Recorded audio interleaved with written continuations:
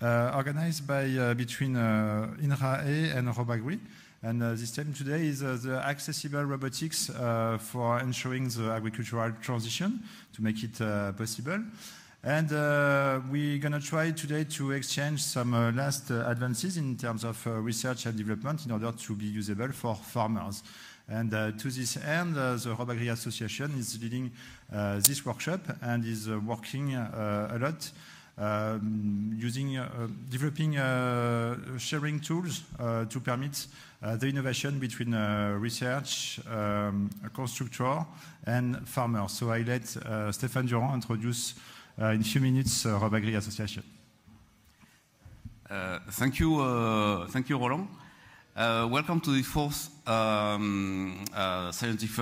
scientific forum organized by Robagri and INRAE. I'm Stéphane Durand, so project manager for Robagri.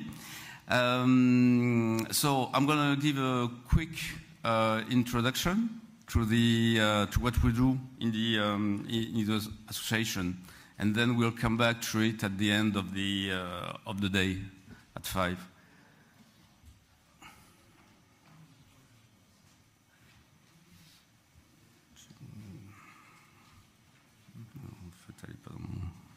Okay, so I'm going to talk about the association, which was founded 5 years ago to the initiative to INRAE ex IRSTEA and AXEMA.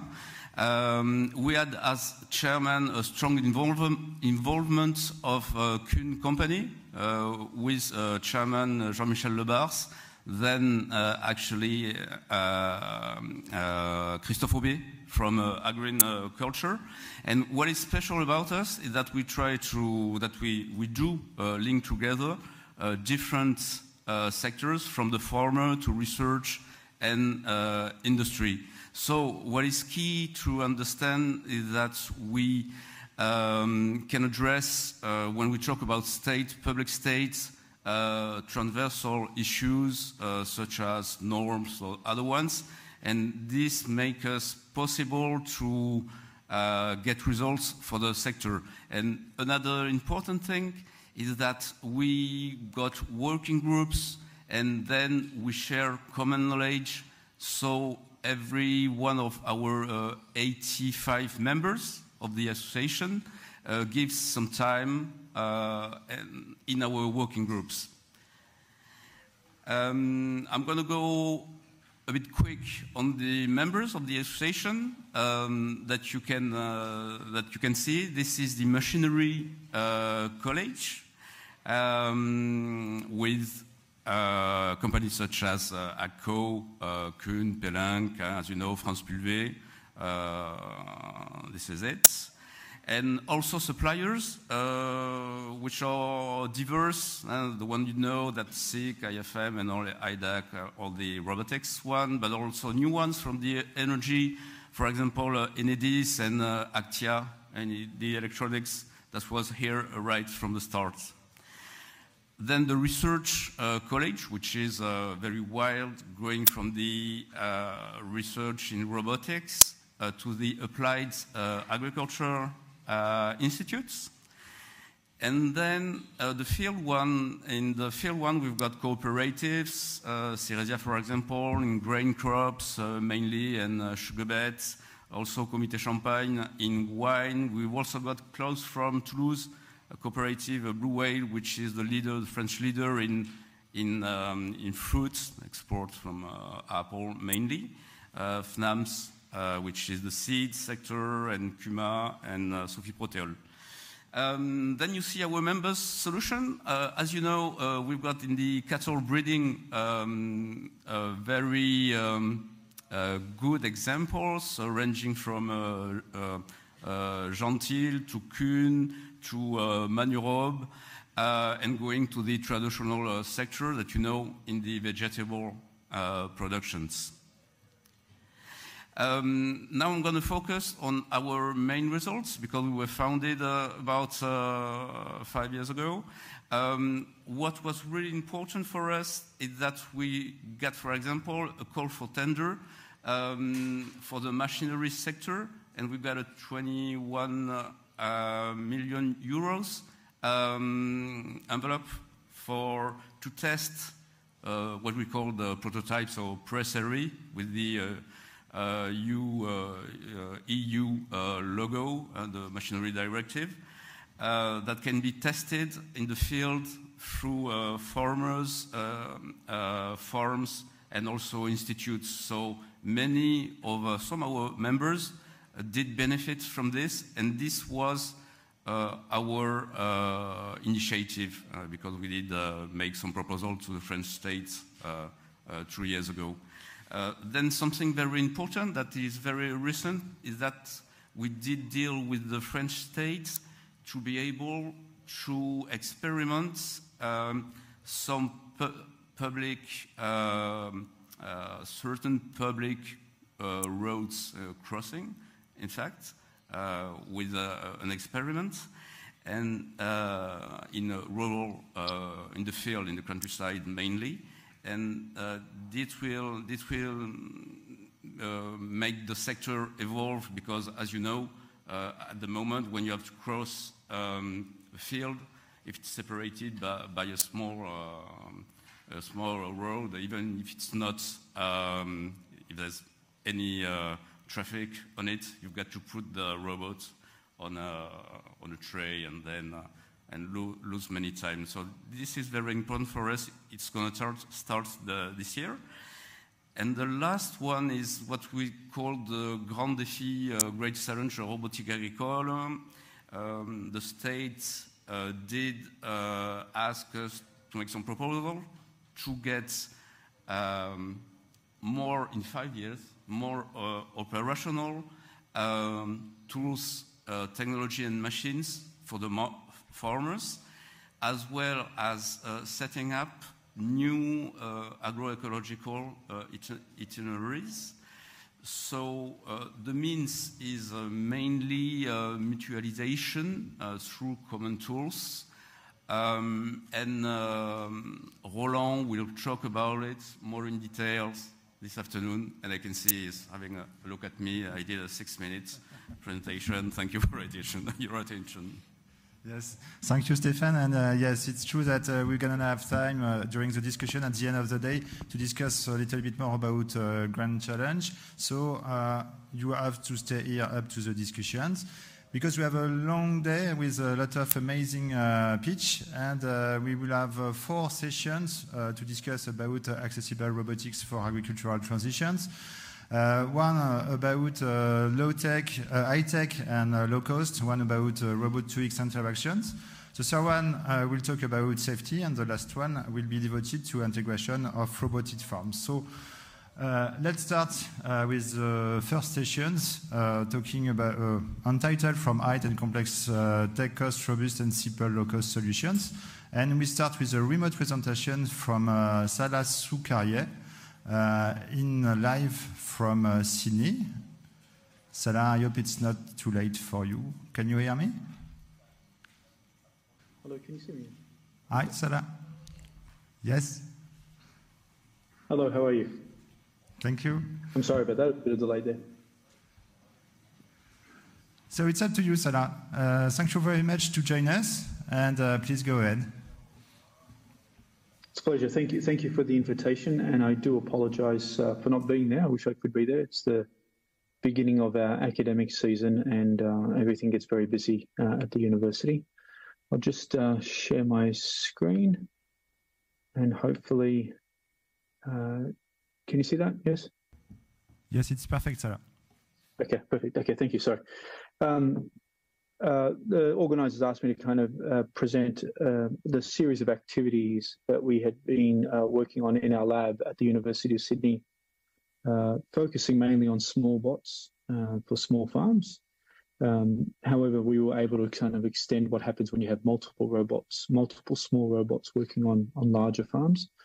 But the general idea was being able to use various types of technologies and research into different algorithms and sensors that allowed us to miniaturize the technology and the robotics and be able to use on farms. So I'm going to talk, it's a very broad presentation that hopefully will talk about the lab work, some of the STEM work, what we do with emerging developing technologies and also in commercialization. What I hope that you'll get from this presentation in terms of the general themes is what we consider to be the key research areas and what we're doing next. And hopefully that caters for the researchers out there in terms of our interaction. I'll touch a little bit on the operational and then the commercial opportunities. So what happened in terms of putting these things out into the field and then the commercialization process and some of the opportunities and challenges there. Then I'm going to take a slight detour and talk a little bit about what it means to kind of start to focus on small robotics for 90% of the farmers. So those that are in developing and emerging countries. And can our technology, whatever we build as a collective community, can our technology support those? And as a final touch around that, about the social license and the socio-techno sustainability elements. We're working with technology, all of us, but we're working with farmers and they're living within communities, and there's aspects there around how that technology works and how we can bring the community on board.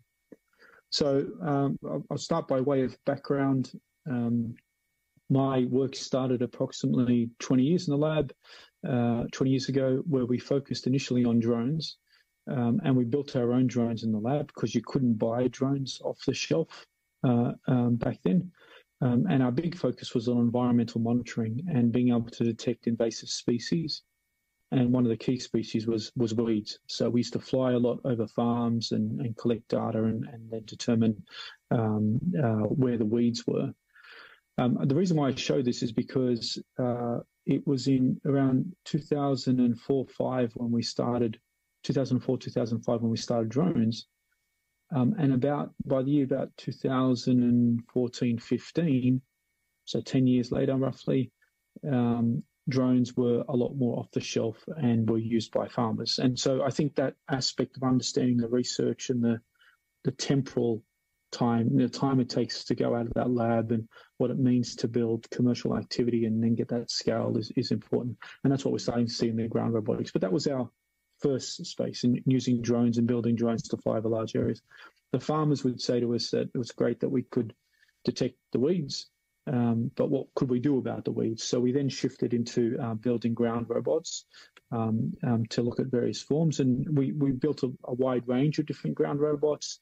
Our big focus was electric and even solar electric, but we worked in everything from grains into horticulture, in developing countries, small farmers. We even built robots for the cattle industry as well to work around with animals and cows and things like that. So that was the general process, and we received funding from a number of lovely organisations in Australia, research councils and the farmer levy bodies, and they funded us to build this technology and be able to use it.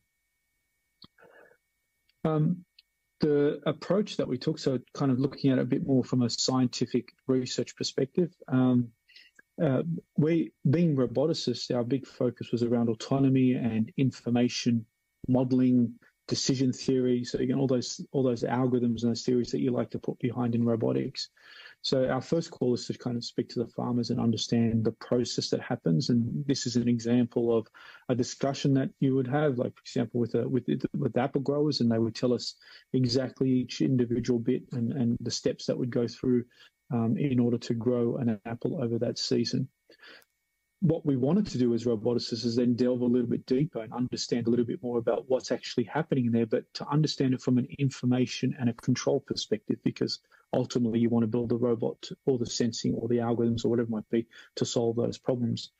So then you kind of, in this case here, again, looking at the steps within apple growing, so from pre-pruning, and you kind of go around all the way through to packing, so everything that happens in between. And you ask the farmer every single thing that happens within those, so they tell you, and so you start to list all those down. And then what you'll see is a list of all the recording in progress. You'll see all the different little elements that are in there in terms of what's happening. But what I wanted to draw your attention to was anything that you see that's bold, that's in a dark color, right? That's been bolded there. And there's two variables that we have after everything.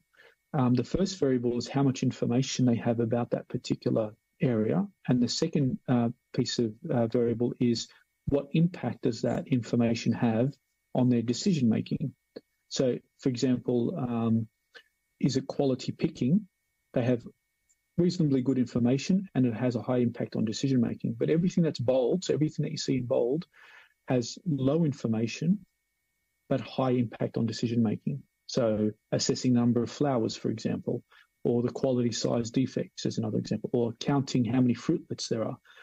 These are examples of where robotics will be able to come in and be able to develop solutions for that will have a dramatic impact on the operations, because what you want to do is you want to move that low information to high information because you know it has high impact. But generally speaking, what you can see is anything that gives them information about the quality of the fruit, flowers, etc., is important.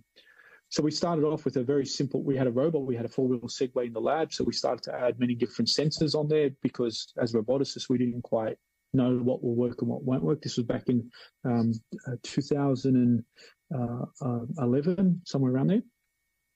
So building kind of... Recording stopped.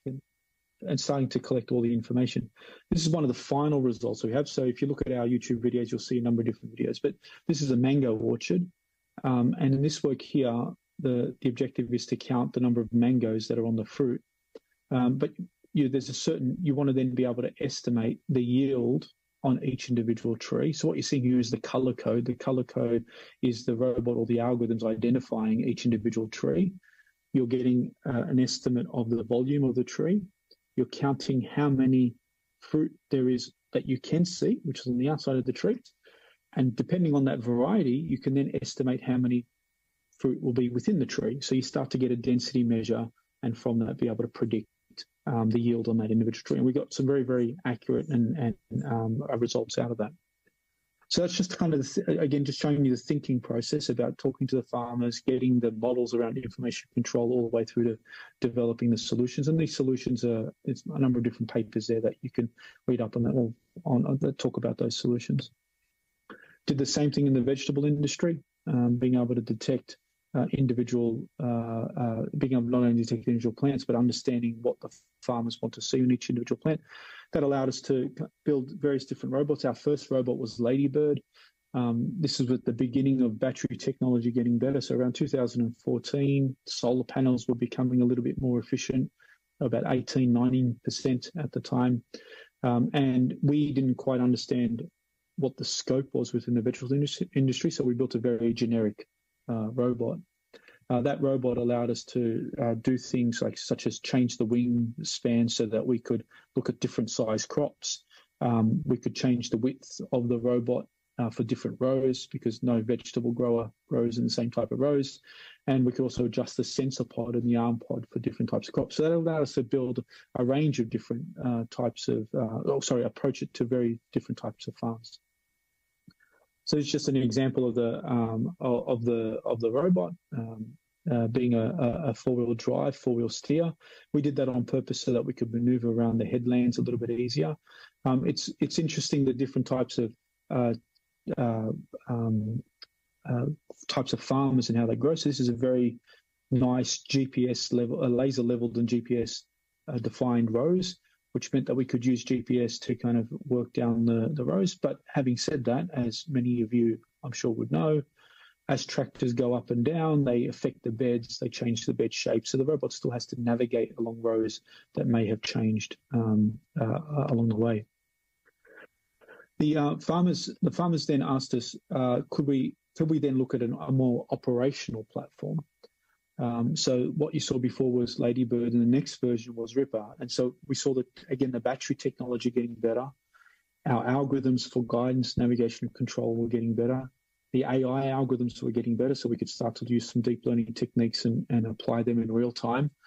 And we could start to build some novel mechatronic tools that could be used underneath the robot for different activities. So this is Ripper. It could operate on batteries alone for about 12 to 15 hours. On a nice sunny day, on many of our farms in Australia, we can get that. With the solar panels, we were getting very close to 24 hours.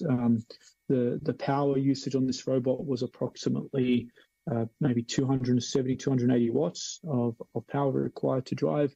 It weighed at about 250 kilos in total. So that kind of gave us that power to weight ratio that we were looking for to move at approximately 6 to 8 kilometers per hour and be able to do things on the farm. So we bring all these concepts together in that play. But the robot could navigate up and down the rows, even if they weren't GPS aligned, so you could find that. The four-wheel drive, four-wheel steer again, to allow us to move along the headlands. Real-time AI techniques to detect individual plants. You've seen this before, but we're just using deep learning CNN techniques, the classic algorithms. We could start to build structure from motion, and from that get yield estimation. So that was those blue circles. And because you could identify the plant, you could identify where the weeds were. So we started to play with different mechatronic tools and started to look at what we could do. So this was the first example. This is about 2016 of trying to do some mechanical weeding, where we could detect the weeds and try and remove the weeds and just avoid the plants. So that was the general process. And here we had precision spraying. So as the system was moving along, you could actually do some precision spraying along the way. Some important things. I'll probably just stop there just for a second, just so I can talk through some things. The structure of the robot had to be built to allow for flexibility. As you're working up and down these rows, the wheels, because it's a small robot, if you make it too rigid, you start getting wheels picking up off the ground and moving on. So you had to have some flexibility, and so the way we built the robot, the torsional aspects allowed for that flexibility. So there was no active suspension, but that allowed that process to stick the wheels to the ground, which was important. But if you did something like that, then you had a lot of movement underneath. And that movement underneath meant that if you're doing real-time weeding or real-time spraying, you had to have some very, very accurate real-time tracking algorithms real-time tracking algorithms to be able to detect the individual bits, whether they're plants or anything like that. So the kind of pink that you see there is the system using some data fusion and tracking algorithms, so some Kalman filtering and a bit more advanced to be able to track in each individual plant, build an estimate, so those black circles, an estimate around it, even while the robot is moving around and shifting around. The second thing is, depending on the shape of the robot, so you can get a lot of airflow underneath this robot. So, on a very open field, you get a lot of airflow coming through and the airflow will circulate. So if you're going to spray, it's one of those things that you need to take into account, right? So, and modeling that and being able to understand that. So that was some of the couple of other research areas that we had to tackle and understand in order to make this work. I showed you initially that we had some tree crop activity. And so what we looked at was how do you then make the robot work across both in all forms of horticulture, so both vegetables and tree crops. So it's the same robot here again. We added a GPS receiver on a bar, obviously, so that we can get GPS coverage upon the trees, because sometimes you get a lot of attenuation of the GPS signal through the trees. But because, again, as I mentioned before, you get a lot of flexibility in the robot, and also because of this stem moving around, so this GPS will move around, which tells you, makes the position and velocity solution move around as well of the robot. So anything that we wanted to do, which is on this box here, had to have its own relative localization. So what we're interested in here is detecting individual apples and being able to spray individual apples, doing that in real time at about 50 hertz. And so you had to have your own, and again, some tracking algorithms, Kalman filtering techniques, etc., to be able to track while the robot's moving around. So you'll see that here coming through.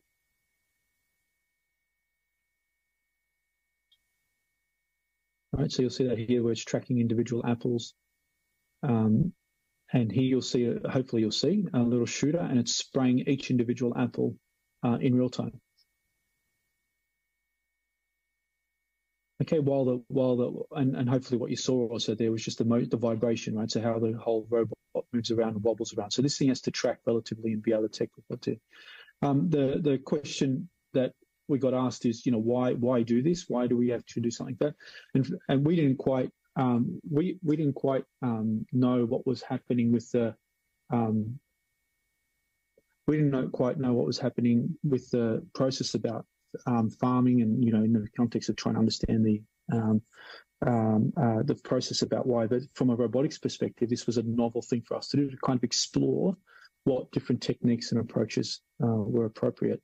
And what we found out after when the farmers were looking at this was not so much that it was interesting to kind of spray individual apples, but for fruit fly, it would be really important to spray individual leaves and leaves around apples and miss the apples. So if you can detect the apples, not spray the apples, but spray the foliage around it, certain chemicals, you can keep things like fruit fly away. So it allows you to kind of minimize how much spraying is involved. So hopefully that gives you a capture of the research. Where we're going now with the research, I mean, you've seen images like this many times before, right? So the future of agriculture, digital, et cetera, and those elements. From a research perspective, we're looking at more than just what does a robot do in this environment, but looking at the whole aspect of collective assets and what that comes together. And just if I can just explore with you a little bit about where our future research is going in this space.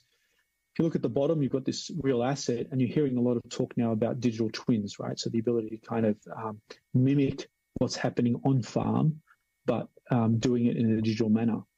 And what we're seeing a lot more interest in is how both the farmer or maybe the agronomist can interact with autonomous assets in a kind of like a co-learning and a co-decision type of framework. So we're seeing this a lot in the manufacturing, we see this a lot in mining, and we're trying to push these boundaries into what happens in agriculture. So yes, while we're still trying to figure out how to make robots work, and that's kind of the key things now, there's still this discussion about, well, as this progresses, can you start to add a bit more agronomy and digitize the agronomy into the robot? And if you can you start to build up this co-learning environment? So there are certain qualities about a robot that can deliver sensing data and analytical data much better than a human, but a human has much better ability around systems understanding and being able to bring in other concepts about the farm operation. So collectively, there's aspects there. But what has to sit in between are the ability to kind of build up these algorithms. But what you see between the real asset and the digital twin is this information flow, and it becomes more and more abstract, so from the sensors all the way through. And likewise, the action flow goes from high-level decision-making down to the individual action set. So there's some research now going on between coupling machine learning and biophysical models, so the models that represent plant growth and how you plant machine learning with that. Co-learning between the human and machine, I mentioned that. Edge compute, we've heard a lot about that. But there's aspects now when assets start to come in, there won't be a single asset by a single manufacturer. There's many different autonomous systems. How do they work together? So decentralization. And also, more importantly, starting to couple in a bit more of that spatio-temporal modeling. And then on the action space, we want real time with limited compute. So computing power, obviously out in the middle of nowhere, we want to be able to minimize the computing power, but we still need the real timeliness there. Harvesting aids instead of full autonomy around harvesting is another interesting area, and starting to look at how optimization brings it together. So that's some of the future research that we're going through.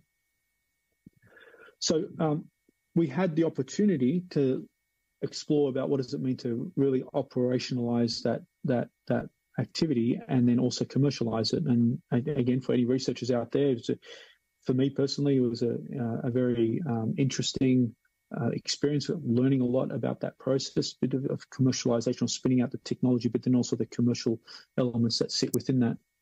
So, the ACFR sits, my lab sits within the Faculty of Engineering at the university, and we received some funding from the VCs, from venture capitalists, as well as some grow bodies, to spin out a company called Avilés, and that allowed us to start to look at commercialization of that technology. What fed into that was, even in our lab work, so even while we were doing research and we were getting funded in the university, we still did a lot of economic analysis. It was a very important element of our research because the farmers wanted that. So if part of our project work, we had economic consultants come in, we spoke to farmers, you start to understand where the costs are on a farm, and you start to understand maybe which is the right commodity that you want to work in that for that particular type of technology, and how that works. So, for Australia, labour cost is very high.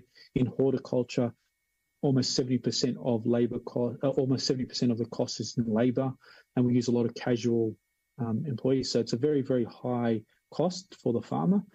And when you look at it and you break it down, there are two real key elements that could help a farmer. One was, obviously, we talked about weeding, but that's more of a pain point as opposed to a cost thing. But when the robot's doing weeding, it's doing a whole bunch of other things. It can do intelligent spraying. It can start to look at harvesting or aided harvesting, can look at crop and till. And that's the process that we went through. We built a robot, and you can see here, very different to the lab robot. Again, for anyone who's ever interested in commercialization, you start to think about the cost scenario. So in this kind of structure, flat panels, metal, try to look at an architecture that was very easy to change and modify on farm, but at the same time not make it too modular. You make it too modular, the expenses start to come up again. So you can see it's a very different architecture, a lot more free open that needed to be developed in order to reduce the cost of the platform. This robot, if you ignore the batteries, was probably about 130, 120 kilograms. And then depending on how many batteries you wanted to put on there, we were only using about 230 watts of energy now in terms of what was capable, but you could generate 300 watts from the solar panels. They were becoming a lot more efficient. So you could start to see that the way you design and build was reducing the weight. The batteries and the solar panels were getting better, so your power to weight ratio was also increasing, which makes greater efficiency, running for longer, etc. on farm. And the lightweight meant that you minimize soil compaction as you're going through. We had one of the key requirements for making this as a small robot was to fit in the back of the ute. Just had to be able to roll up autonomously, sit on the back of the ute, you strap it down, you could move it from one paddock to another paddock, and that was an important process that we went through. So just a couple of videos to kind of show what was achievable. Towards the end of this, so we had a 3-year program in that commercialization stint. We could program many different robots to head out to different parts. They used GPS to follow the headlands, but we never used any GPS to follow rows. In fact, the robots would just use row following techniques to follow rows because, again, as before, you couldn't get not all farms provided that accuracy around that. So we could start to build up on that framework.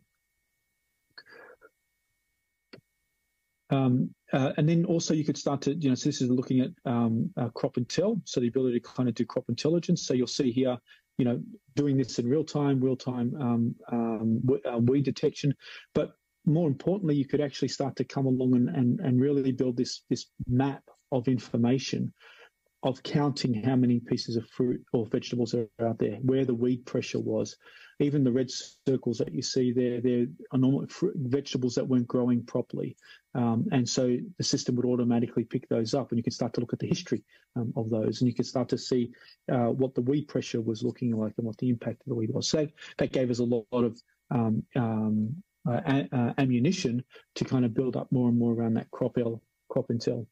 And this is just one of the weed solution tools that we looked at. So being able to kind of detect individual weeds and be able to scrape when we need to scrape and kind of remove weeds as they were coming through. If the weeds were too close to the plants, the robot would ignore it. That was defined by the farmer and what that would look like. So that would kind of gave us the ability to kind of minimize the soil disruption as well. It was just a conclusion on that. We had 3 years on that. It was a hard game to play because hardware startups are difficult, and finding the investment to kind of scale is hard. So you applaud all the companies that you see now at the workshop and at the conference that you're at. You applaud them because it's quite a difficult process, and for them to stay engaged over that period is very important. So the third thing that I wanted to talk about was just how we're starting to look at it for developing countries. We started to look at making the robot even smaller. So what you see here is a little robot that we call the die wheel. All the smarts, the intelligence, the electronics and everything sat in the wheels, and we designed them in a way so they had some nice mechanism internally that made them kept them vertical. And that allowed you to do things like easily roll up a wheel into the back of the ute, easily configure it and put it together, and start to demonstrate what would happen if you had a really low-cost robot. So this was now, we're getting down to the 50-kilogram mark, and it's much lighter, much smaller, much easier to move around. Could you do things like real-time crop intel? What if you added a tool to the back of it, etc.? So how do we kind of bring those things together? We had the opportunity, funded through the government, to explore what it would be like to test that technology out in Indonesia. We went to an area called Bandung, where there's a lot of agriculture in Indonesia. And initially, as roboticists, you kind of sit down and say, well, why would they care, about robotics is too advanced technology and they're more small subsistence farmers. But you find exactly the same problem. It doesn't matter who you speak to around any of where we were in the Asia Pacific region, you have the same issues. It's just different economics. But there are labor shortages. People don't want to work on farm. People want to go into the city. There are pests and diseases. Climate change has a big impact. It's affecting the plants and the plant growth. There's limited understanding of the type of chemicals to use to minimize that. So these are areas where both robotics and AI will significantly help. And the biggest challenge with any of these places was operational logistics. How do you move through these environments, through these towns, and being able to kind of shift the robot around and deal with it was very important. It's just a short video showing the kind of activity. So off to Jakarta, then drive to Bandung, start to piece the robot together, and start to demonstrate what can be done in there. And I'll just pause it at a certain location. What you see here is the die wheel. So this is it's a small farm, but still quite advanced, right? They're starting to use plastic sheeting, but the farms around here weren't. But again, the die wheel, easy to configure, about 15 minutes you can put it together. And it's got a selfie stick and it's got a mobile phone on it. And what we tried to explore was the capability of using a smartphone for both your camera and your computational power. So trying to look at just off-the-shelf technology that can be easily bought in those areas. But what you got, it was the ability of a platform to move around. It would wobble, but the selfie stick would keep the smartphone vertical. So some very simple tools and being able to kind of bring that together. The other thing that we looked at, and I want to touch on this later, is trying to, you have to work with the community and seeing what's out there. So this was like a little robotics electronic component store not far from the area, because at the end of the day, you need to build up that sustainability. And I'll talk a little bit more about that one later. But some of the farmers asked to look for adding some tools. So the same robot platform here, using vision system to guide along the row. There were April tags that were added at the end of the row. So when the robot recognized that, it would know when to turn and come back. So very simple, low-cost guidance, navigation, and control. But what you could do with the smartphone is you could start to pick up and we wrote algorithms that just sat on the smartphone that could detect individual plants. And you could click on the app that we wrote, and then you could kind of get some yield estimation from there as well. And you could add tools like this is a spray rig on the back, and the smartphone would talk to spray rig to identify when to turn it on and when to turn it off. So I guess the process that we're looking at was low cost, off the shelf, but you could start to really do some advanced techniques in there. They asked us for a much more modular robot. So as the farm, that robot that I showed you before was good for really small farms, but if you had slightly bigger farms, then, having a slightly different configuration, and you can kind of see here, it takes on a bit more of a form for more battery life. And we had the opportunity to go to both Fiji and Samoa to test that new technology out and explore that. But what I wanted to just, if I stop for a second here and just look at it, you can see here what we focused on in taking the robot to those developing countries, those emerging countries, to kind of understand how we could use them on farm. Even though the technology, we were reducing the cost, we were making it smarter, and there was off-the-shelf items, the activities that we had to do were beyond the technology. So they wanted the government wanted us to focus on three things: just being able to talk to the farmers, demonstrate the technology, show that it works. Thing two was around understanding the education in that country and understanding how you might build a training module. And three was then around looking at the economic modeling and sustainability strategy. So even as an engineer and as a roboticist, you have to branch out a little bit to understand those metrics to see how best to bring that technology in and in what form. We were able to work with a number of different partners, to get that, which was very, very important, especially in those developing countries, understanding the cultural context, the social context, the environmental, the economic context. So just some photos of the activity and the robot. And I've got a video, but again, logistics, we want to build the robot so it fits just inside a standard crate. It can be shipped around. Obviously, a big issue, as you can see in this top left-hand corner, is around biosecurity. You're moving it from one farm to one farm. So literally toothbrush, brush, whatever, scrape the wheels, clean it all up. And what you see in the bottom right-hand corner is the ability to kind of just lengthen, shrink and lengthen the robot using just some rollers and casters in that process. So this is just a video of that in action. This was in Fiji. A very beautiful place to be at and to kind of do these trials. So you're very fortunate to kind of look at how that technology might work, and working alongside farmers that are still using horse and plow, for example, to kind of till the land and soil the land. But as you can see here, the objective is to be able to move a robot very easily around some rugged terrain in different areas, and being able to move it and easily take it off the farm. So you'll see here very soon, it was just a winch mechanism. You didn't need all these people, but it's just a winch, and the winch would you just winch the robot down. Again, just keeping the technology simple to allow it to kind of work on different farms as you're going through. And what they wanted us to demonstrate was spraying, being able to detect individual plants, and weeding as well along the way. So it proved to be a very good success, a great success. And then even extending that out to look at tree crops, like we said before, to being able to hear what you see here is the ability to kind of detect individual fruit, and at the same time the nozzles moving according to what the fruit density is. But doing it in a very simple one, just a 3-point hitch that we could automate, and you kind of just do something very, very simple in that way. And the last thing that I wanted to talk about was just around that social license, socio-technical sustainability.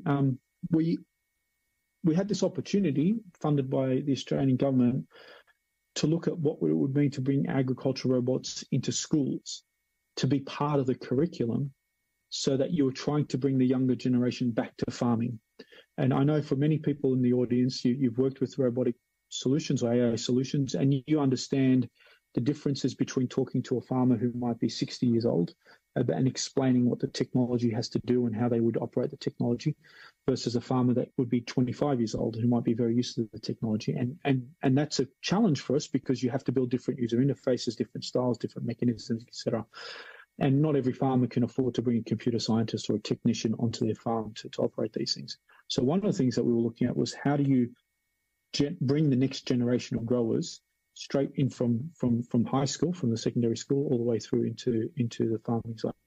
So we basically gave a robot to a school for 6 months, and we had 20 schools, and we had 4 robots. So every, it was spread over a number of years, and we're just moving these robots around between different schools. And we gave the robot to the children, and straight away, we within the space of 6 weeks, they were learning about GPS, machine learning techniques, AI, how to code the robot, how to build 3D printing tools for 3D printer tools for the robot to be able to use it on the farm. And we also, and I'm happy to share this with you, we also built a study guide. It's an 80-page study guide which talks about robots and agriculture and how they come together, and it allowed the students to be actually learn, and the teachers as well, to learn about it. And what we noticed straight away, this is a 3-year program, the number of children who then took on science-based subjects in their later years within the secondary school, and then who decided that agriculture was probably now a career that they wanted to take on because of the ATEC scenario. So it's building that up. And that's not just a process in Australia. We saw the same thing in the developing countries as well. And that was a big drive from the government agencies as well, to kind of look at how they could encourage the younger generation to be part of that process of ag tech and building up that sustainability profile. So my last slide is just looking at various aspects that I wanted to just talk about with regards to that and what that might look like. When you try and look at developing countries and STEM, a lot of it probably has to be open source. And there's a lot of things that are happening now that I think will change the way we do agri-tech, especially in developing and emerging countries, but also in developed countries. I can't see it being any other way. A lot of cheaper phones are coming out, opening up the software that allows you to then be able to do things such as real-time machine learning techniques, which are also open source, 3D printing, that's also open. So being able to use different types of CNC machines, but also designs that are coming out. And something that I think is quite important is looking at the local context of the countries that you're in. And for example, this here is looking at the 2-wheel electric scooter market and how it's growing over there, because that could form the basis for both the building and sustainability and maintenance of future agri-tech systems, right? Platforms, just being able to take a scooter, pull it apart and repurpose it into the structure, for example, of an ag robot. And when you've got these other machine learning techniques on the side, then I think it becomes quite interesting. So last slide, I hope that presents an overview of what we've done in the lab and where we've gone, and hopefully I've touched on the research and some of the operational commercial challenges and opportunities we faced, as well as what we've been trying to do with with both the developing and the emerging countries. So thank you for your time, and if there's time for questions, I'm happy to answer any questions. Thank you, Salah, for your impressive talks.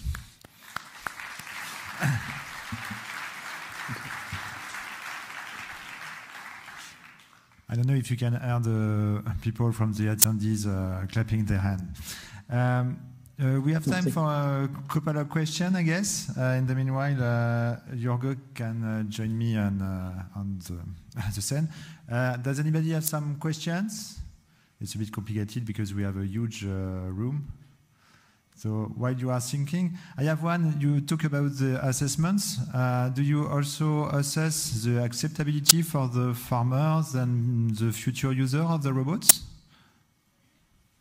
Yeah, I mean, it was important to understand the element of what we can do with regards to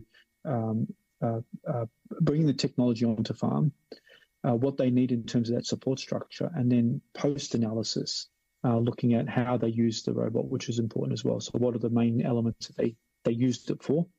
But I think more importantly, before the key criteria that we found was the sustainability had to be from the grassroots. So we had to get the younger generation involved in order to allow those metrics to kind of continue over 3-5 years that we could measure. Okay, don't be shy in the room. There is about more than 100 people, but don't be shy. And we have microphone. If you have to ask questions, just put your hands up.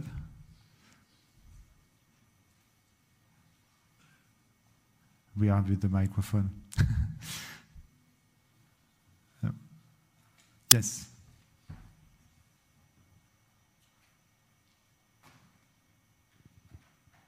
Hi, thank you for your talk. I'd love if you could touch on how do you think about the cost and lowering the cost, because if you think about emerging countries and being able to buy a fairly significant robot that replaces fairly cheap labor, how do you think about that and how do you plan around it? Yeah, I think it's I think there's two parts to that. One is how do you reduce the cost using what's available there on farms, what's available within that community. So as I mentioned before, anything from being able to work with the local scooter maintenance place where you can get very, very cheap parts for building these technologies. That's on one side, but the other side is the economic model, the business model, or whatever it might be that you have to do to interact with the farmers. So you're absolutely right.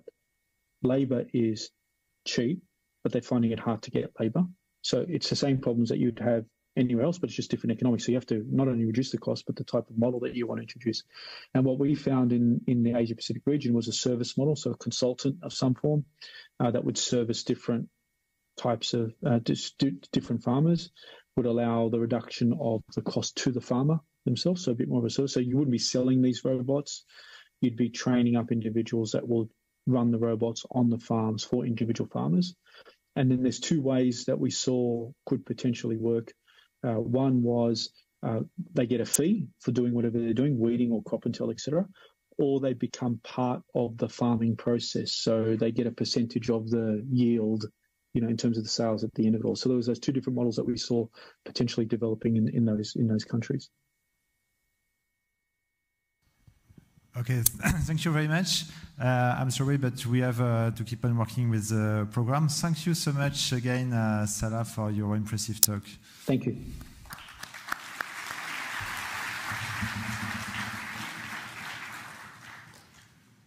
And so now we will switch to Jorge Avilés.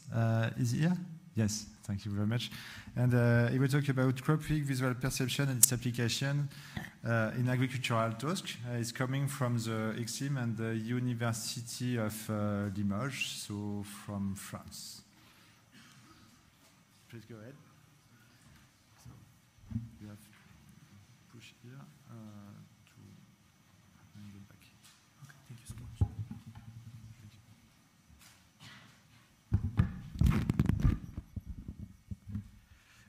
Good morning, everyone.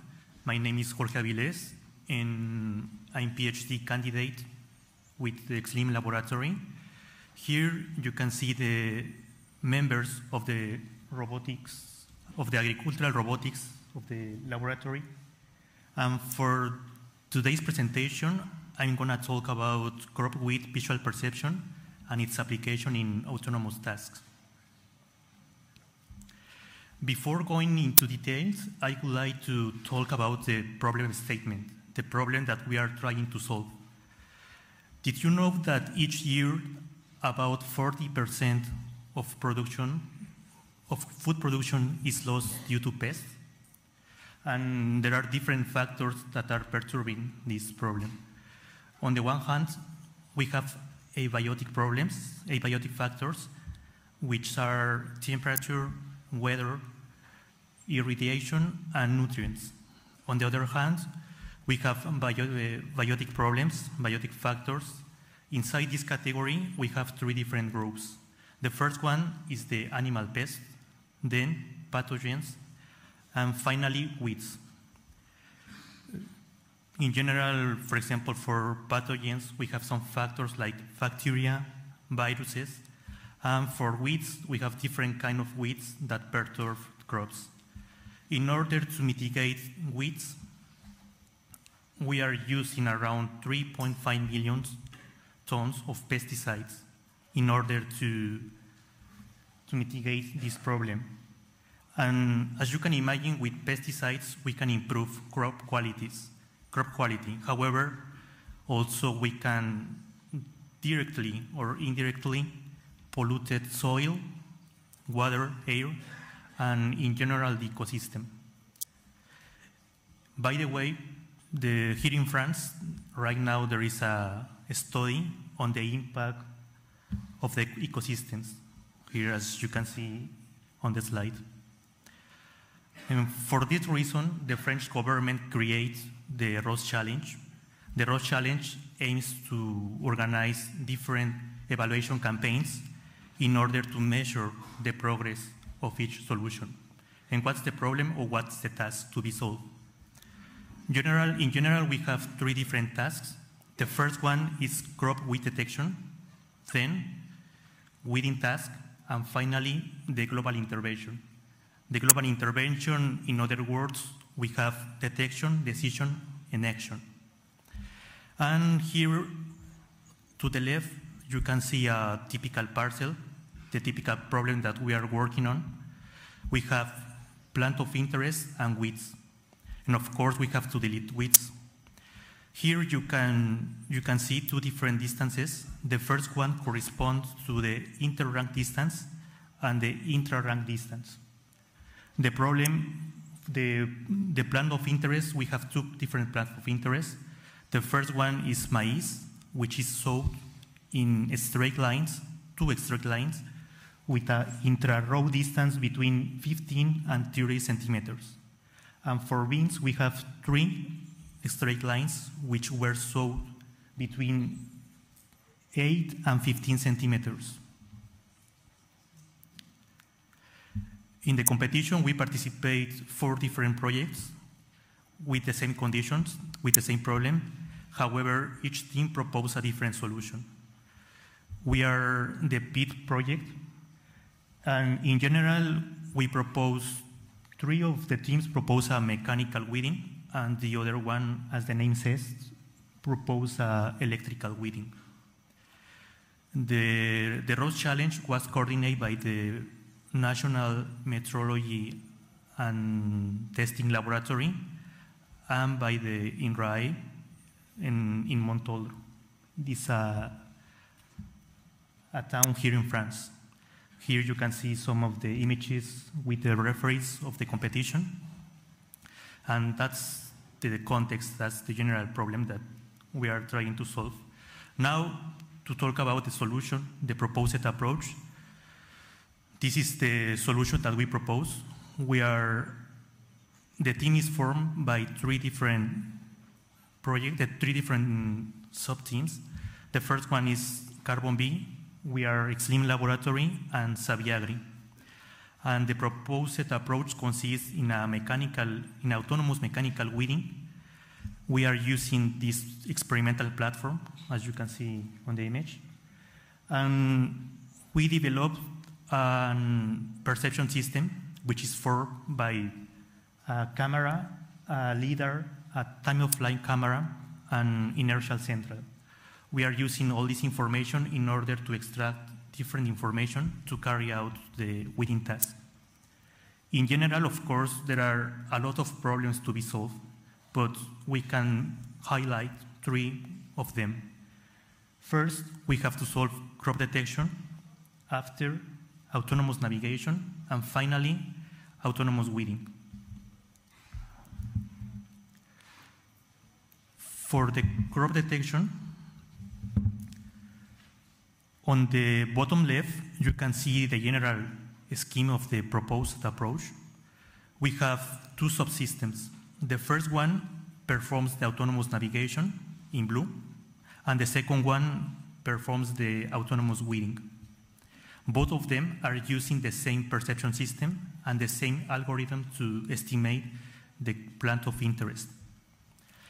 We propose an algorithm to detect physical characteristics, and we are not using the typical artificial intelligence that's most of the works that we have nowadays. For this, we evaluate the plant of interest, like in this image you can see for maize, during the different growth stages. As you can see, the plant possesses different characteristics according to the growing stage, and we exploit this information. For example, color, the size of the plant, the number of leaves, and we are using all this information. Oops. Okay. First of all, we test different indices in order to highlight vegetation, as you can see top right. Once that we separate vegetation from background, we are using a different color space transformation from RGB to HSV. This is because it's more robust against different illumination, and that's the case that we have in the experimental case. And after we use thresholding solutions in order to filter the plants of interest and crops. Finally, we are using morphological operations to estimate the coordinates of the plants of interest. Here you can see an example. At the top, we have ABCD, which corresponds with the original image, the indices, the transformation after thresholding, and the final result. Here I have a video. This, you can see, it's for the proximal detection, which is located under the platform. We are able to estimate just maize, which correspond with the plant of interest. And there are some weeds that, of course, that are not detected because the proposed approach is focused just in plant of interest. And what happened with the frontal detection? These are the results that we obtain for the frontal detection. As tractor moves, we are perceiving different plants, and we are able to estimate to isolate only the plant of interest. This is for the case of the frontal detection. Now that the problem of crop detection is solved, the next step is how we can exploit this information. We are with the same general scheme, but right now we are with subsystem number 1, which consists in autonomous navigation. And the proposed approach that we are using in this work is called vanishing point trajectory correction. But what vanishing point is? First, once that we obtain the different coordinates, we have to estimate the lines for each one of the parcels. As you remember, as I explained at the beginning, for maize we have 2 straight lines, and for bean 3. And we obtain each line for 1 crop line. And after, when a set of parallel lines are projected on the image, they can meet in a point. This point is called vanishing point. So, first of all, the step number 1, we are initializing the lines. First, then, we are clustering each one of the detected plant of interest. After, based on a linear least squared solution, we are estimated each one of these lines. Finally, we have the parameters of each one of these lines to be used with the same linear square solution, linear least square solution. But you can imagine that, for example, in the case of maize, we have a system of equations which is formed by two lines. In general, we can use any algebraical system to solve this problem. But what happened with bean? We have three lines. Maybe there is not a solution in this case. That's the reason why we propose a problem based on linear least squares. And finally, we are using a visual surveying technique in order to correct the trajectory of the platform. The goal is to estimate the vanishing point, as you can see here in green. And as the platform moves, the green point has to remain on the image center in order to correct the trajectory of the platform. And here are some of the results that we obtained.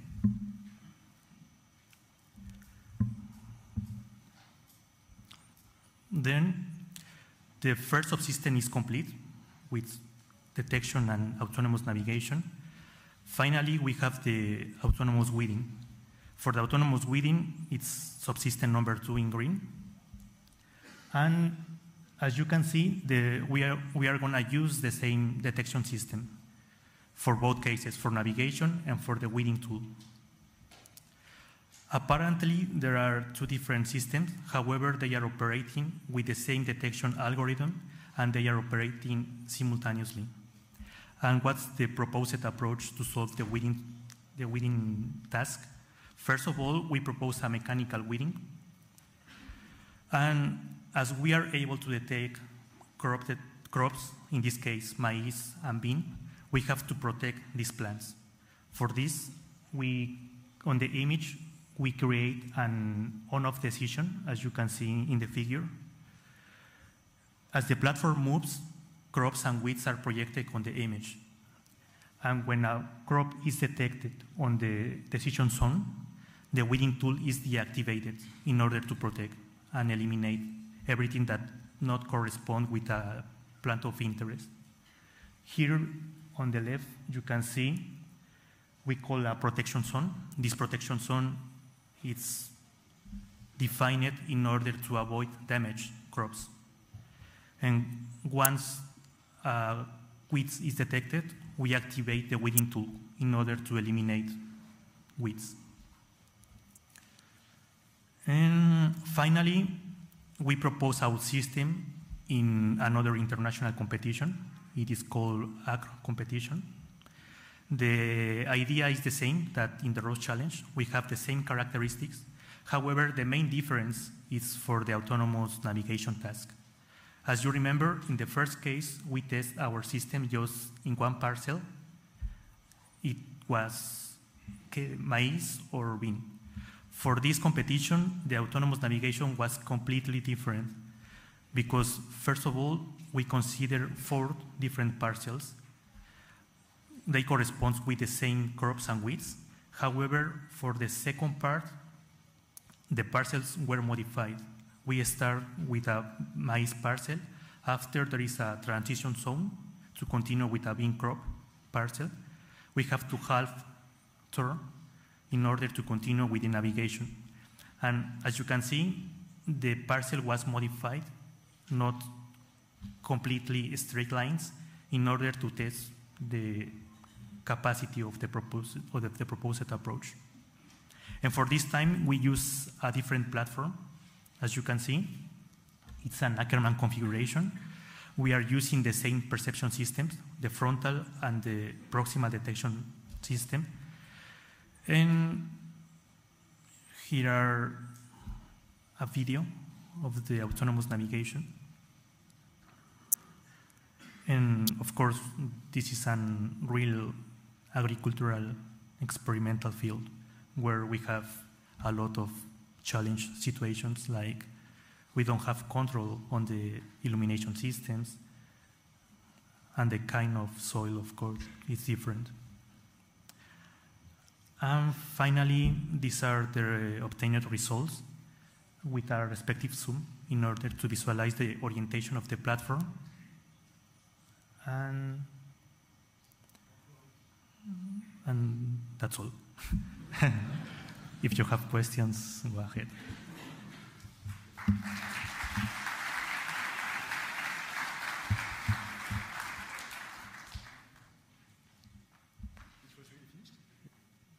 It was really finished? Thank you very much. Is there any question in the room? So do not hesitate to put your hands up. And say hello. I have one question regarding the detection. If we imagine that we have several kind of crops, can you still working on these different kind of crops? Imagine you have one rank of maize and one rank of other species.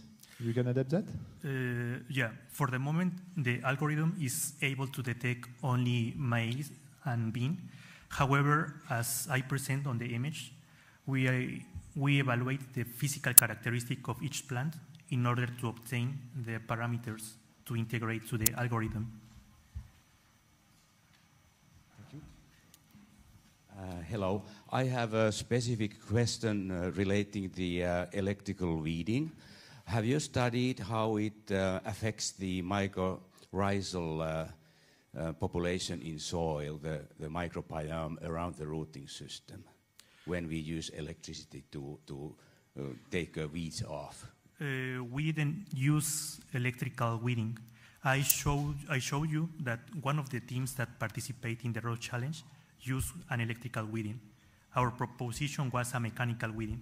Of course, we can substitute our mechanical weeding by electrical weeding in order to compare the results and the adverse effects, as you mentioned. But for the moment, we are using just mechanical weeding. Thank you. Yeah.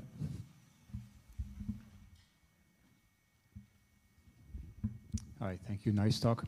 You focused on visual perception, but the platform also had a LiDAR and a time-of-flight camera on board. What was the role of those sensors?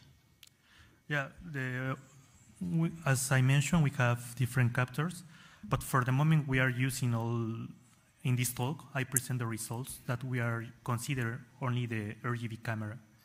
Of course, we are integrating also different information as time of flight, but for this talk, I present only these results. Yeah. Yes.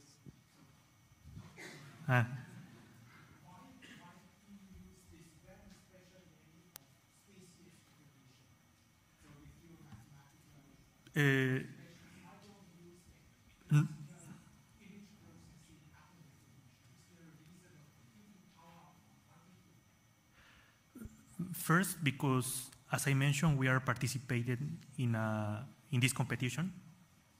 So, according to the characteristics of the crops to be detected, we propose this solution.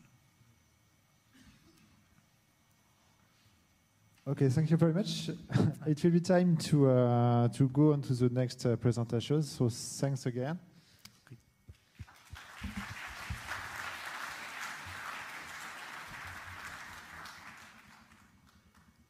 And now we will switch to Riccardo, who come from Politecnico di Milano. So sorry for my Italian accent, it's even worse than my bad English accent. You can talk about method for domain adaptation in wheel crop visual segmentation. So it's okay, you have... yes. Perfect. Thank you. Thank you. Please go ahead. Okay. Good morning to everyone. I'm Riccardo Bertoglio, and today I will present a study about methods for domain adaptation in crop and weed visual semantic segmentation. So if you don't know what is domain adaptation and semantic segmentation, I will go deep in a moment. But first, let me say 2 words about me. I'm part of the Artificial Intelligence and Robotics Laboratory of the Politecnico di Milano, in Milan, Italy. And my research interest is the application of digital technologies to agriculture. So which digital technologies? Machine learning, image analysis, computer vision, and robotics. So what is semantic segmentation? So it's the task of assigning to each pixel of an image a class from a set of classes.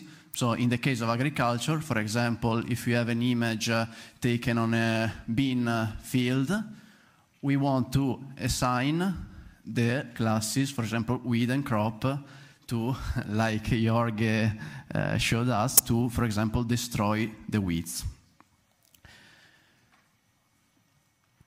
And what is domain adaptation? So let's be pragmatic, okay? Then if you want, I can give you the paper with all the mathematical formulas with probability theory. They speak about alignment of the marginal distribution and so on. But now we want to build a robot, okay? A weeding robot. So we need to go in the field to collect some images, okay? Because we want to train a deep learning model, okay? We probably need a camera. Deep learning model, they usually perform well in the task of semantic segmentation to detect the weeds. So the first year we go in the field, we collect the images, and then we need to label these images. Okay, but this process will take some months and it will cost a little bit, maybe some thousands euro. And so for year one now it's ended and we need to wait the next year. Okay, but now we have trained our model with the labels. And so in the year 2 we go in the field with our robot, our deep learning model. And wow, we are lucky. More or less the plants are of the same age. More or less the lighting conditions are the same. And so we apply our deep learning model and we get, wow, a really good performance. Okay, so now we are excited and we want to try our model the next year after, okay? And again, we go in the field, but well, this year there was a little bit more rain than usual. And so now the plants are higher, also the weeds, and they are bigger. We apply our deep learning model and, well, we are disappointed. We have very bad performance. So now, what can we do? We can again label our new images, but we know it takes some time, some money. So maybe we can think something smarter. And here it comes domain adaptation. So domain adaptation is to adapt our deep learning model that was trained on the source, okay, source data set or source domain to maintain the same good performance on a target domain of which we do not have labels. And in domain adaptation, we speak about source domain, and then we have a related, but not, of course, completely equal target domain. So our objective of the study was to investigate domain adaptation techniques to maintain good performance in different domain shifts. Okay, the domain shifts, it's the difference of the source and target domain or data sets. So what are the possible domain shifts in agriculture? So for example, you have different robots and different cameras. If you train your deep learning model on the first robot and camera setting, and then you test on the second robot, you will have a degradation of performance. This is a possible domain shift. A second one, and okay, in our case, we also had names for the robots. The first is Beep Beep, and the second is Widelek from the Acre competition. And then another domain shift is, for example, different here. Of course, if you have a weeding robot with a deep learning model, you want to apply into different years, as I told you before. And then there are other different domain shifts, for example, different fields or different geographical areas. Okay, but in our case, we just study these two kinds of shifts. So the images that we use in our study came from the ROSE and Matrix project, okay, where in particular in the ROSE project 4 robots participated, and they have names. In particular, we chose the BBIP and Widelec images because they were the most similar. And the ROSE and Matrix project are agricultural robot evaluation campaigns in which we evaluate the performance of robots in different tasks like autonomous navigation, autonomous weeding, and so on. But if you want to know more, I invite you to join the 2 days scientific session 4 and pitch number 3 in particular. So, okay, domain adaptation, it's a very broad field. There are different kinds of techniques. And in our case, we studied input level techniques. So we modified the input image of the deep learning model with style transfer techniques. So we wanted the source images to be visually similar to the target images. And in particular, we exploited 2 techniques that I will explain better in a moment, but now we see some characteristics of these techniques. So we have the first is the amplitude swap of the Fourier transform. So it's a pretty low-tech technique. It's fast. It mainly has 1 hyperparameter to tune. And also, it only requires the training of a single fully convolutional segmentation network. And then we tried the adversarial-based style transfer through the cycle gun architecture. It's a more complex technique. The training takes way longer. It has many hyperparameters, but it's more powerful. So it's a trade-off. So what is the amplitude of the amplitude swap of the Fourier transform?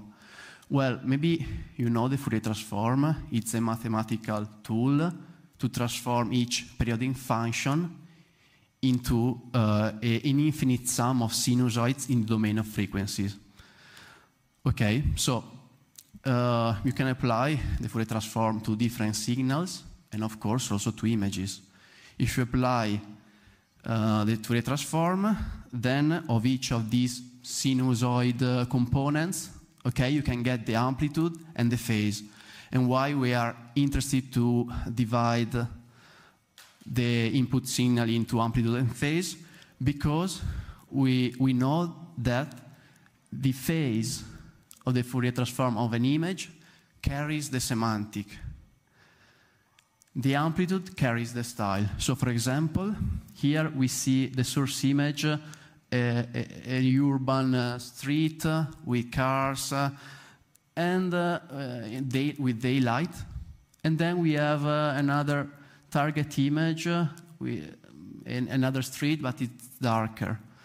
And so now we want to apply the style of the target image on the source image. And so, since the amplitude carries the style, we do a swap. We swap part of the amplitude of the source image with part of the amplitude of the target. And so we get this on the right as a result. You see, the semantic is the same. We have the same street of the source image, the same red car, the cars here, the trees. But it's not daylight anymore, but it's darker. So it has the style of the target. Okay, and this is beta, the single hyperparameter that I was talking about. So you need to decide how much of the amplitude you want to swap, because if you usually you take the low frequency components. If the beta gets bigger, then the style transfer will be stronger, but you will introduce artifacts. So it's a trade-off. And then, as I told you, we tried a more complex technique, the cycle gun architecture. So in this case, we won't again do style transfer, but with generative adversarial train networks. For example, here we want to transform a source real image of zebras into horses. That is our target domain.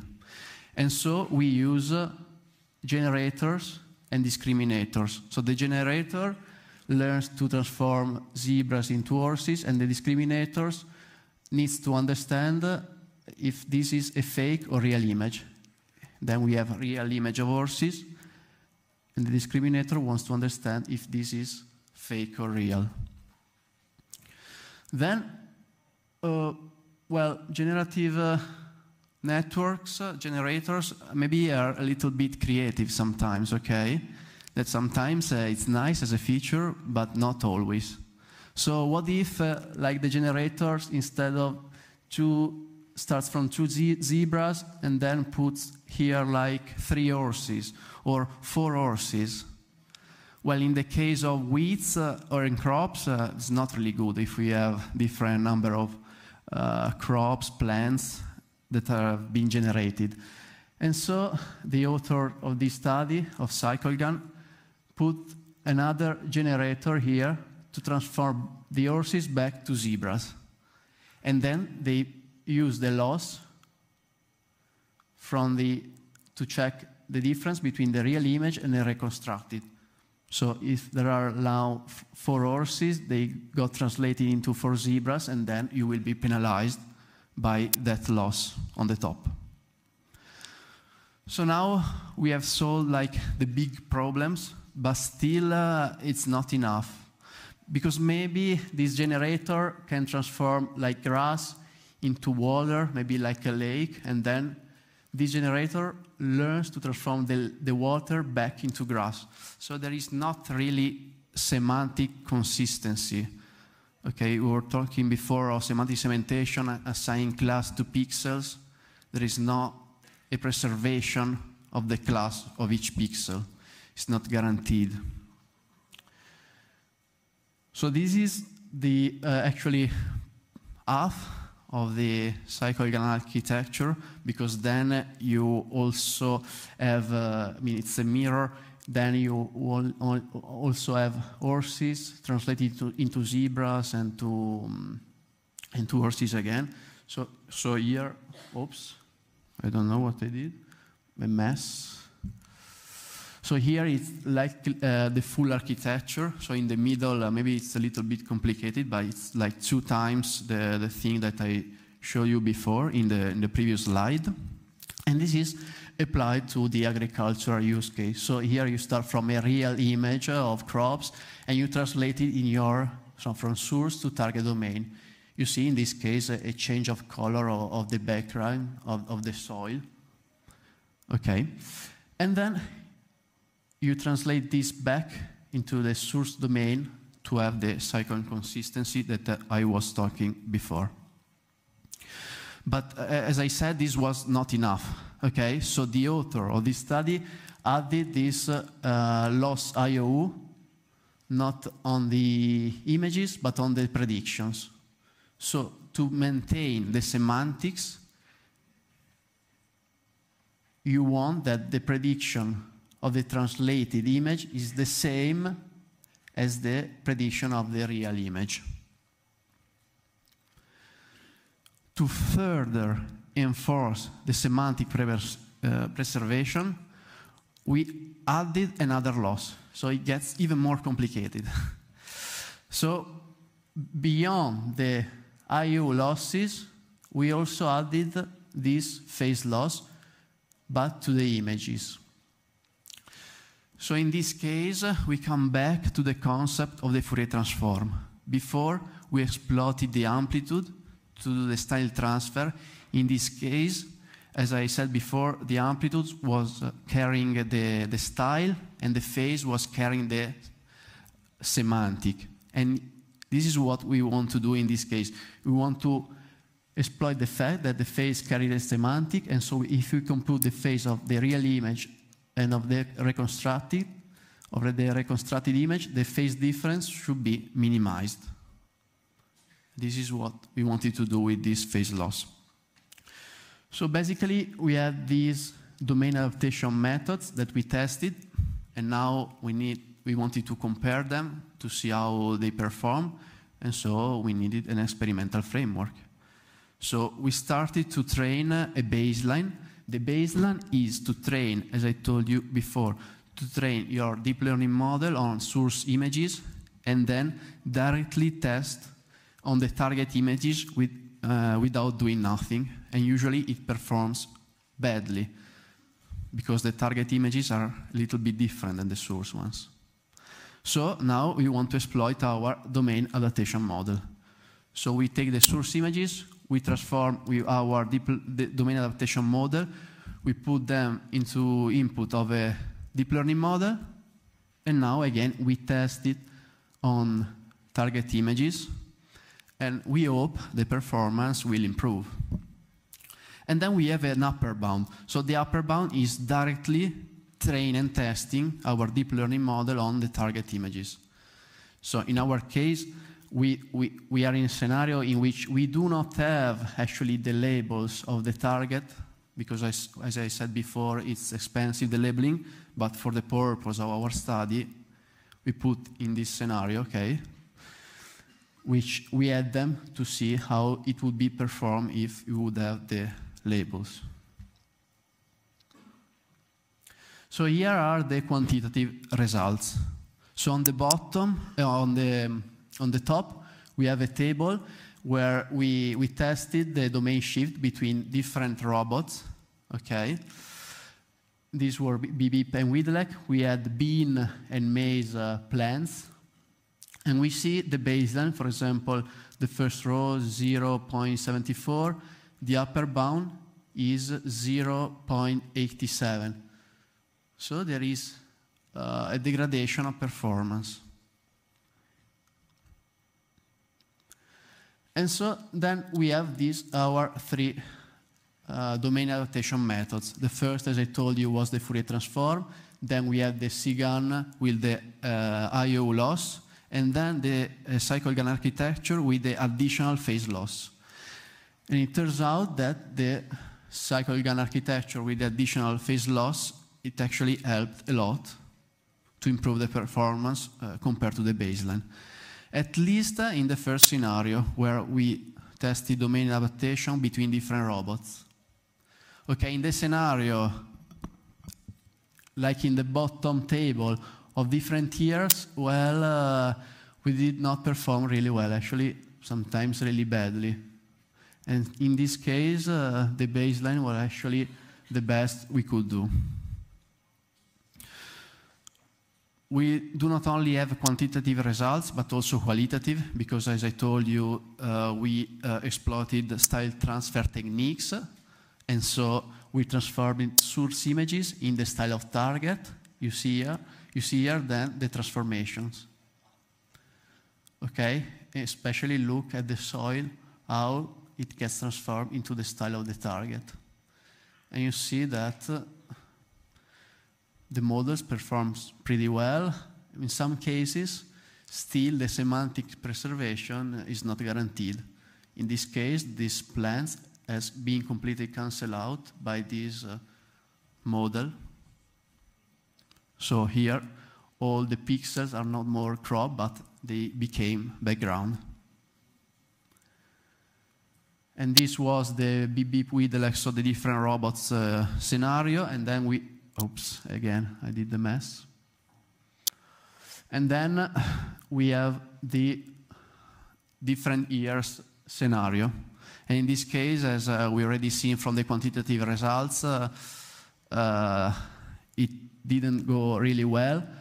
The Fourier transform introduced artifacts in the images, and the cycle GAN architectures perform, actually visually, they seem nice images, but sometimes, again, there are some pixels that maybe they should be background and they became crop or weeds, or so there is some mess. So the conclusion, so there exist actually successful domain adaptation techniques to maintain good performance without the need of labeling new images, okay, but they do not perform well in all scenarios. There are also low-tech techniques like the Fourier transform, which only has one hyperparameter to tune, and it's really fast to use.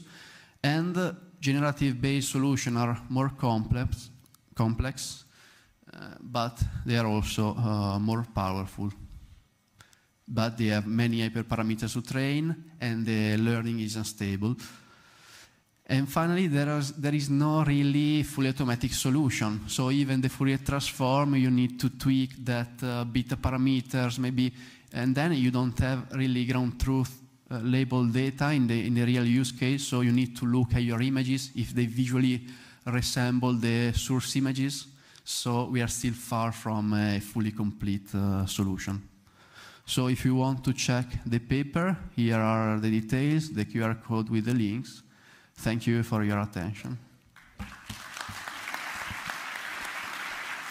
I'm not really good at answering questions when I'm on the stage, so don't ask me difficult questions, please. Thank you very much. We won't have time for a lot of questions, but while Houssein is coming I have just a quick question. Why you don't using all the data that you collect to design a kind of simulator or digital twin in order to after change the variety of lightning condition and so on, and make the learning on these digital twins? Is it possible, do you think? Sorry. No, you have a lot of data, so you can use it to design a simulation tool or a digital twin. Yes. Do you think it's possible to do that and make the training on the digital twin? What do you mean exactly with digital twin? Simulation software, in fact. Okay, so from the images we have collected, you want to build like a simulated environment? Yeah, such as gazebo. Or okay, like on gazebo and so on, and then you want to change the lighting condition in this virtual world. Okay. Yes, you could do it, but I'm not sure that the simulated conditions that then they can really resemble the actual condition that you can find in the field. So yes, indeed, domain adaptation usually is used in this scenario. You start with synthetic data, and then you apply on the real images, on the real data, and you see they perform really poorly. So actually, training on the simulated scenario usually will not give really good results on the real scenario. Okay, I understand. So thank you again. No, and thank you.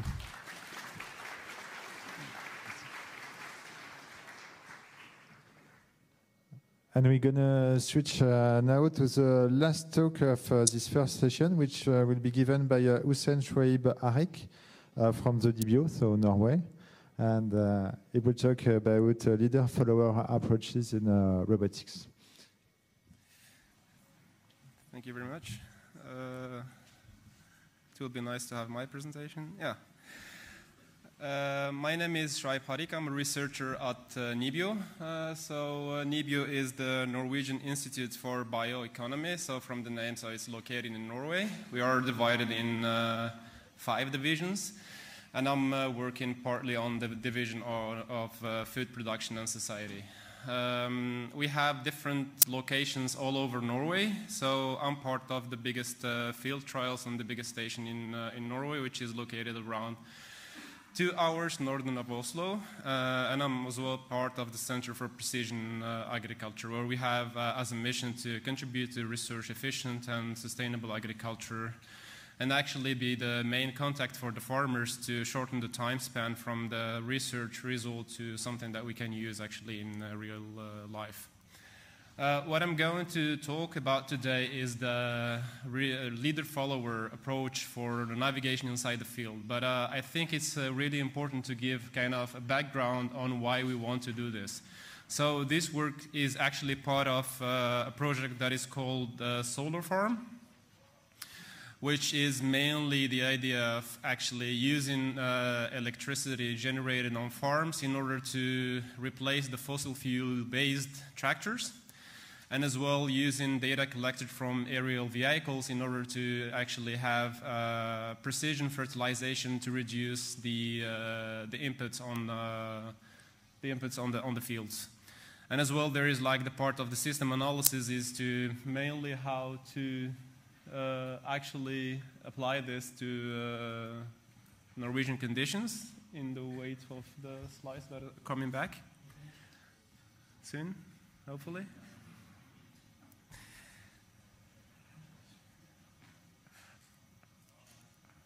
Oh, I can see my screen here, so, but I think it's more important that you see it.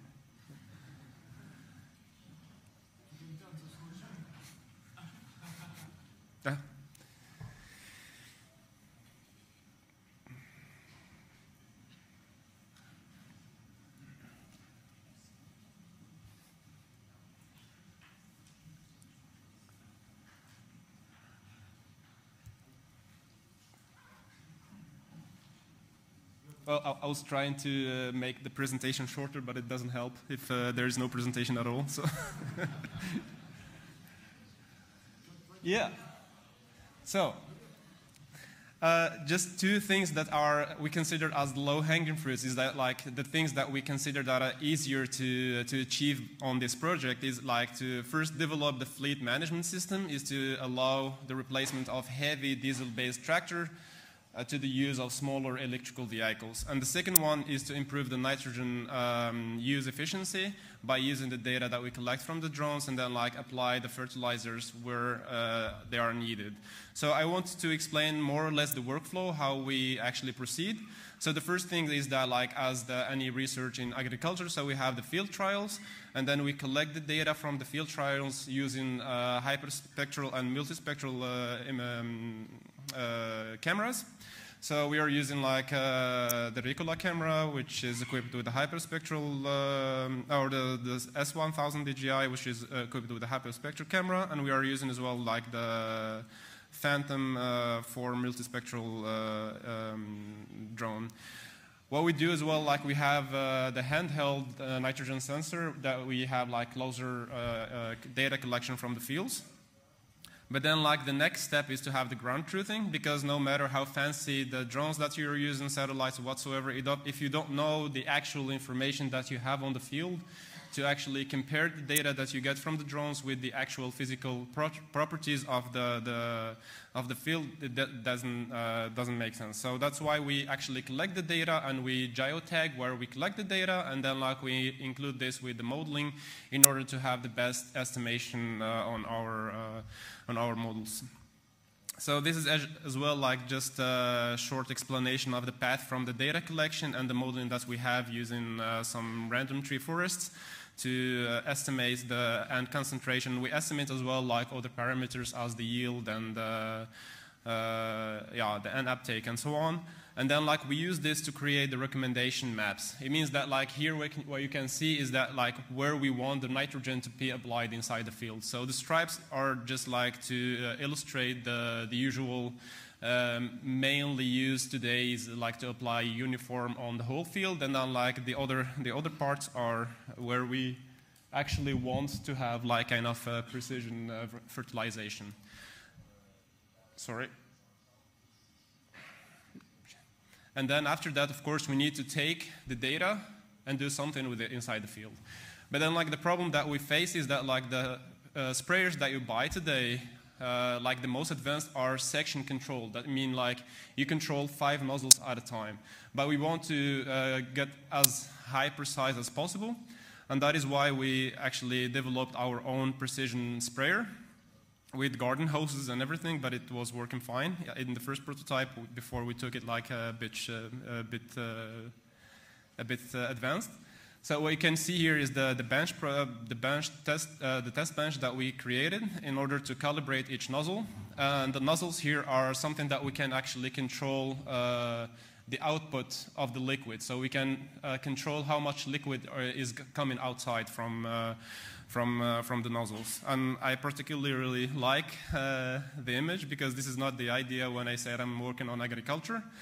So we're developed like the drivers to control these nozzles. And then like what we do is that we have the GPS position of the tractor, and then we have the heading of the tractor, and of course we can just translate to the 25 nozzles that are on the back, and then like we read the map and then apply the fertilizer while driving. So this is just like a test that we performed on the asphalt before we drove on the field, because it's easier to show on the asphalt that we can actually control each nozzle individually, and then we can control the amount that is coming outside of the nozzles. But then, of course, like spraying the fertilizer on the leaves is not the most efficient way to actually give the nitrogen to the plants. But it's just like to show that we can do this. But the idea is to use like kind of hoses that actually spray the fertilizer directly to as close as possible to the roots of the plants.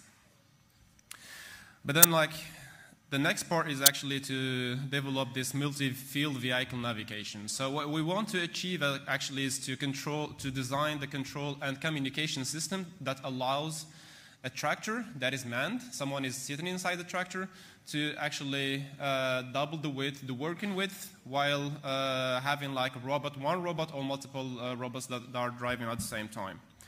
So what we actually begin with is that we have developed the motion controller. The motion controller is the thing that allows actually the robot to move inside the field. And then like we tested the operation in the vehicles in the team, and then hopefully I will have like some time to just talk a bit about the charging station that we have created as well. So when it comes to the motion control, so without going into much details, what we want to do is actually to allow the robot to go from point A to point B. That's as simple as this. Because like if we want the robot to be able to follow the tractor, it needs actually to first move in a straight line from one point to the other one. And then like, in addition to this, make that the robot is able to talk to the tractor while inside the field. So actually to be able to move in a straight line inside the field, we need to have a reliable pose estimation, and we need to have the motion controller. So just like to make it simple, the robot needs to move from one place to the other one, and then like needs as well like to turn while driving. So that is why like the goal of our motion controller is to regulate the angle that we have and the distance that we have to the waypoint. And the waypoint in this case is the robot, is the tractor. So this is a real video where we actually was based on using like just the IMU, and it's not reliable because then you can lose the heading of the robot, and that is why we needed a more robust heading estimation. The heading is just like to make the robot know which direction it is in space. And that is why we added like a dual RTK GNSS receiver. So RTK stands for real-time kinematics, and GNSS is the global navigation satellite system. It's just like to say fancy words for something that is, we are precise, localizing the robot inside the field. And then like when having two sensors, so like the distance between the two sensors gives us actually the ability, or we know the distance between the two sensors, so we can actually estimate the headings based on these two sensors. And this is the most robust way to actually having the heading inside the field. The other thing is like to tune the controller. And this is just like to show that we are testing like the static control waypoint following and tuning the control to make the robot actually drive to where we want it to drive. But the main thing is that like we want to have the field navigation. And to do this, the scheme is just as simple as that we have the tractor running in one line and then like moving to the other row. And then the robot is always like keeping the predefined distance and angle to the tractor. So this is the example of the field trials, or the experiment that we conducted inside the field. What we can see here is that we have, I don't know if I can launch the video from here. No. Can you please click on start on the video or something? Yeah, Thank you. So what we've done here is that like we have, this is an electrical tractor, looks really old. It's based on the Ford 91, I think, chassis, but it's electrical. So what we've done is just like we created like kind of a box with an embedded computer running ROS, and then like we equipped the tractor with the GNSS RTK receiver and an IMU. And then like we have an access point that is located on the tractor. So the robot is connected to the access point, so we have long-range Wi-Fi on the robot. And then the tractor is broadcasting the position all the time to the robot. And the robot is taking this position as a reference point. And then like what we do is that like we wanted to test mainly how the robot and the estimation, pose estimation is reacting when driving inside the field, because like it's not a flat surface. So we have a lot of, especially like here, it was after the harvesting season. So we have like a lot of ditches and a lot of irregularities inside the field. And then like this affects mainly because like the reference point that we get from the tractor is based on the GPS position and heading of the tractor. So like that if the tractor is tilted and so on, so the point is moving as well. But we got like relatively good results that we are more or less happy with. This is just like to show more or less like the puppy style that the robot is following the tractor. But then, like, of course, we want to test this in the next stage in real conditions where we want to apply the fertilizer inside the field with both the tractor and the robot. But the main idea that we wanted to achieve here is that, like, we have a completely autonomous system. It means that if we have, like, kind of a fleet of vehicles, and then, like, one of them wants to recharge its batteries, we don't need that the farmer go down from the tractor and then, like, take the robot back to the charging station and then plug the cable. So we want to think that, like, we have kind of complete autonomous system. So the robot drives back autonomously to the charging place, to the garage, and then, like, park inside, and then, like, we have a mobile charging station that is doing what the human will do. Take a cable and plug it inside the robot. So the first phase is actually to allow the robot to navigate back to the charging station. If you can help me with clicking the play video, please.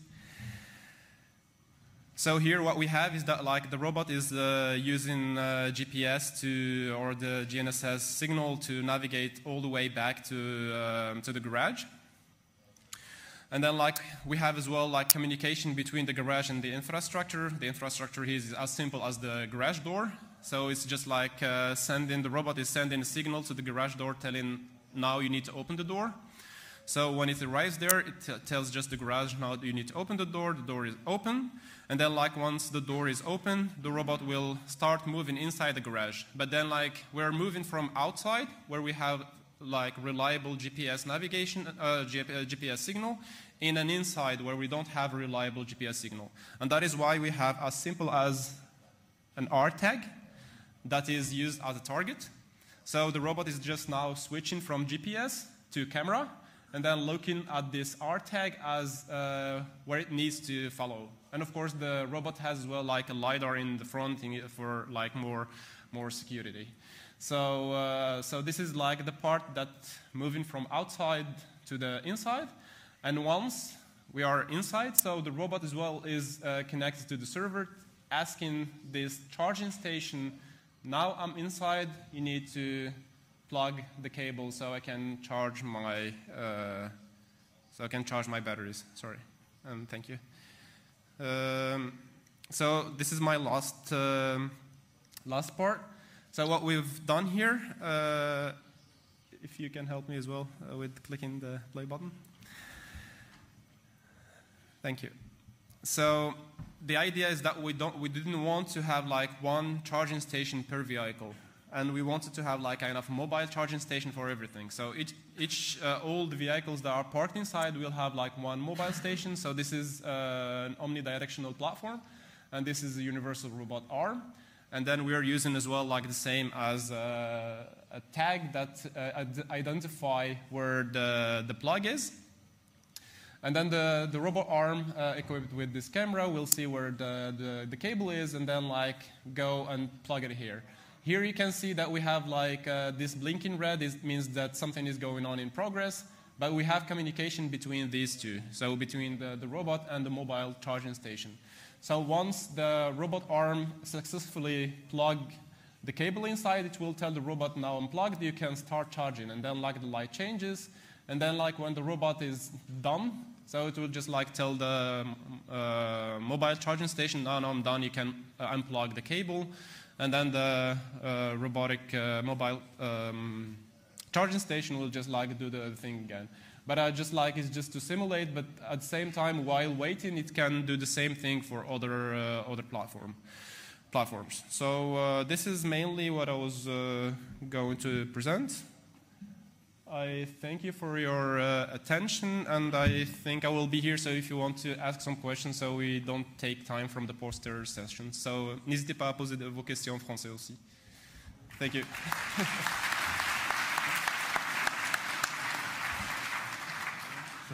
Thank you very much. So as we are running out of time, maybe I suggest that people ask a question during the coffee break.